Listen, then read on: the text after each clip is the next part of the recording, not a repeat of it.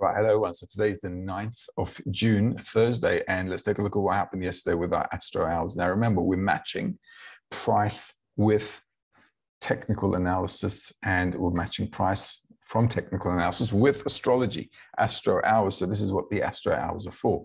Astro hours means this is when we're expecting the market to turn if it comes to one of our designated prices. So let's see, 842, 944. Now this is a 15-minute chart. Let's start with gold as usual. This is what 830, 842 is here. So nothing really there. We're in the middle of nowhere. Okay. Remember the lines we drew yesterday, here, here. So if the market comes down here at an astrological hour, we want to go long. If it gets up into, where are we? This zone, and tighten this up a little bit. Okay. And we'll expand that as well. Take it, oops, around there. So we want to trade at the lows or at the highs if we're going to buy and sell. All right. And also the daily pivot, weekly pivot, the white line are things that we're, looking out for, because those are levels we can also trade, right? So 842, 944, 842, 944. We're pretty much in the middle of nowhere here. 944 is also here in the middle of nowhere. What else do I have? 1255.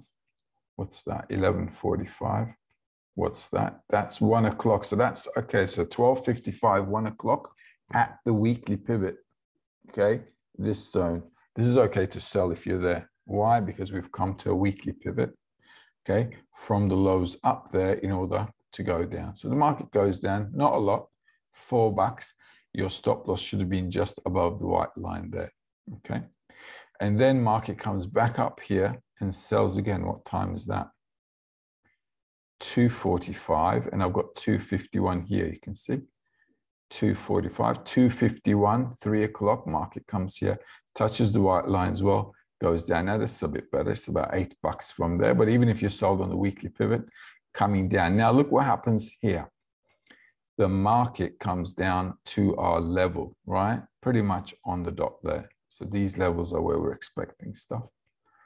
And then the market comes down and then just goes up. At what hour does it do that? This is 3:15. Okay. So that's pretty sharp, huh? That's 3 o'clock. So, and that is the 3:15 bar to 3:30. So selling here, market comes straight down, and that's it. Now, what could have been done here? If you sold here, the market popped down here. A bit difficult to decide, isn't it? What you would have maybe done is move your stop forward and anticipate the market will go down, or take profit and get out. Or you might think to yourself, well, I'll go long, right? Why? Because this is one of the levels that we're expecting support at. It's a bit tricky, as you can see. Volatile, once again, just before New York opens up. What happens here is 3:30. I don't have anything at 3:30. So until 4:57, 4:57, that's your 4:57 zone there. All right. 4:45 bar, this is a 15-minute chart. So 5 p.m., market comes back into the weekly and goes long. This is something you could have done simply because if you know technical analysis, well, if you learn from us, breaking above the weekly, coming back for a retest at an astrological hour, go with it. All right, beautiful up move there until 6:30. Do I have a 6:30? I don't have a 6:30. That's it. And that's where the market turned around. And then it came back until 11:30, and I had 10:51 there. So that would have been what? 10:51 is there. Right, coming back into the weekly pivot there. So as you can see, it's a bit tricky. It was a bit tricky yesterday, but on the weekly pivots, sellable and enough to cover your trade if you're following your trade. And then you can see you can get back into the trade here. Why? Because we're looking for a pullback into our astrological hours. Today, I'm actually going to do a video on how to use Astro hours. Again, I did a video on this before, but I'm going to do another one today. Let's take a look at the euro dollar. Let's see how that panned out. So this is yesterday. what's that? This is 12 o'clock, right? So as you can see, 12 o'clock. This is also a 15-minute chart. And in between here, we don't have anything because we're in the middle of nowhere here. Today's daily pivot is up there. And let's see if there was anything. Well, maybe no, you would not have taken this one because you're in the middle of nowhere. The only time you would have traded this is only up at these levels where we said there was a PST level, okay? And if you take a look at that, let's see where that is. That's 445. You can see that's 457 there, all right? 457 to 504. And that's pretty much the high of the day. And that's a PST level. And that's the level we marked on the technical analysis. So the market just goes up. We didn't have a 12 odd, right? That's 12 o'clock. We had 1255, but 1255 is pretty much there. Okay, 1255 is there. And then we got 251 to 308. 251 to 308. And that's again, look, that top level there. So the market gets there, shoots down about 20 points, 25 points, goes up again at another astrological hour, as you can see, and then goes all the way back to the weekly pivot, another 30 points there. All right, so as you can see, astrological hours are giving us good turning points if you match it to your pricing. If you don't match it to your pricing, you're just going to get, you know, a bit, you're going to get just, you're going to get yourself into trouble. You always have to match time and price together. Okay, so that's the important thing here. If you're working just on technical analysis and price, you'll be stuck in front of the computer forever because you're never going to know when the action is going to happen. If you use astrology, you know when the action is going to happen. So matching it to the price just becomes logical because you do your technical analysis during the day in the morning, and then you got the Astro hours, and during those hours, if the market comes to where you said, to a price level, that's where you trade. Okay, let's take a look at dollar US. Let's take a look at Dow Jones.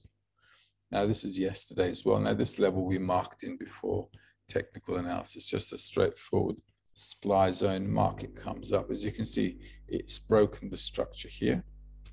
So got a break of structure. This was a level we marked in. Goes up and the market sells. What time does it do that? That's 9 o'clock, as you can see, right? 8:42, 9:44. Market comes up into there and just sells down into the weekly pivot. What's that? This is 4 o'clock, as you can see. Okay, this is 3:08. So between 4 and 5:04. Okay, this is where the market opens. No, that's where it opens at 5 o'clock. Okay, this is where it opens at 5 o'clock. So this is a sell zone. Why? Because 4:57, 5 o'clock, that's where the market is. It's a sell zone. That's where we're selling. And then market comes down into 9 o'clock, 10 o'clock, as you can see. And that's it, 10 to 10:51. And that's your 10 o'clock bar there. Market stalls. Even though the market is very choppy, if you know the price and at that time the market gets there, you know what to do. And your stop losses are very tight, because if you've made a mistake in your astrology, you can just get stopped out with a tight stop loss. Because if your astrology is correct, the market should stop there and turn, all right? The only exception to that rule is when there is a breakout, and a breakout aspect we can usually tell. Let's take a look at Bitcoin. Bitcoin, see, also very, very dramatic yesterday. Okay, let's see what happened. If you're in the elite group, I did say Monday was a swing day for Bitcoin. As you can see, Monday was the high of the week so far, and then it tumbled down. I also said for Bitcoin, if you're following the videos, you already know, if it pulls down, we want to be going long as it comes down. So it came down to our PST level, moved up from there, and now we're in between levels there. So at the end of the day, if you're following the videos, you get an idea of what's going on with everything. So let's take a look at yesterday. Let's turn this into a 15-minute chart as well. And let's do this.